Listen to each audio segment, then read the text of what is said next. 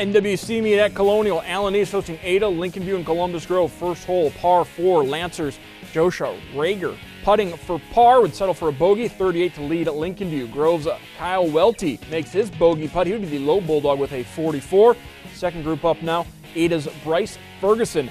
Nice chip onto the green at 1 for Ferguson. Finally, Allen East Parker Fry, just short on this putt attempt. Fry posts a 41. Kane Richardson to be the medalist for Allen East with a 37. Lincoln View gets the win over Allen East, but Allen East picks up wins over Grove and Ada.